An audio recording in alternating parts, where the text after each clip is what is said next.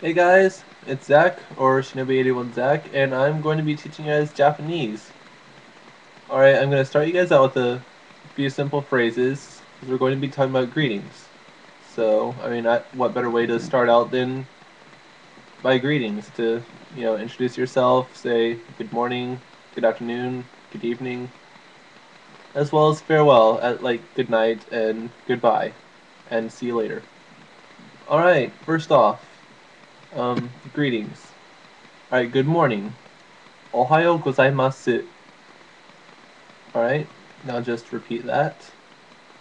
Ohayo gozaimasu. Also, you could say Ohayo gozaimasu. Um, if you want, you can omit the u at the end and Ohayo gozaimasu. It doesn't really matter. You're going to be understood either way because other Japanese people omit the u, depending on where they're from. Alright, also, okay, good afternoon. Konnichiwa. That means good afternoon slash hello. Good evening. Konbanwa. Konbanwa. Yep, that's good evening. And good night.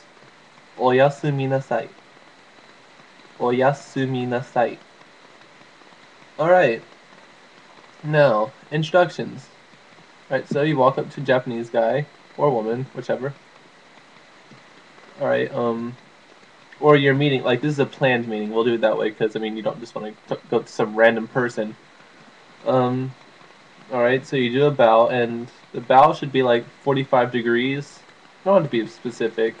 I demonstrate it, but I'm using a webcam, so it'd be kind of difficult. Alright, so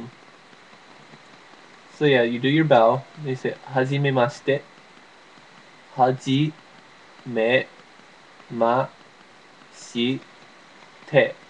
Hajimemashite. Alright, and that means like you're meeting the person for the very first time. It's customary to say. And then you would say, Namae, hold on. Watashi no namae wa, and then your name, desu.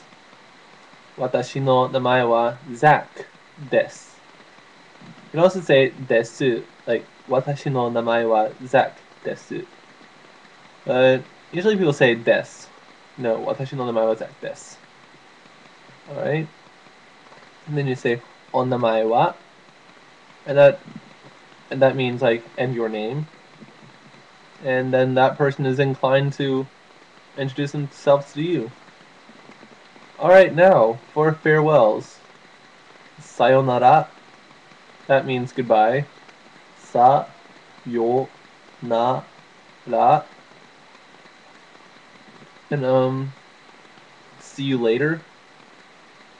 There are a lot of ways to say it. A lot of people say jana.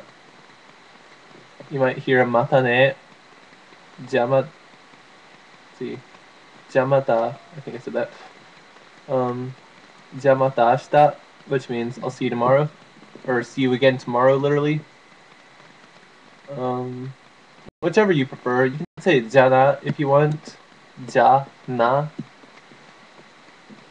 Or mata ne. Mata ne.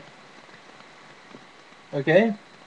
So I hope you enjoyed that lesson. Let me know what you think about it, and I look forward to doing another lesson soon. Sayonara.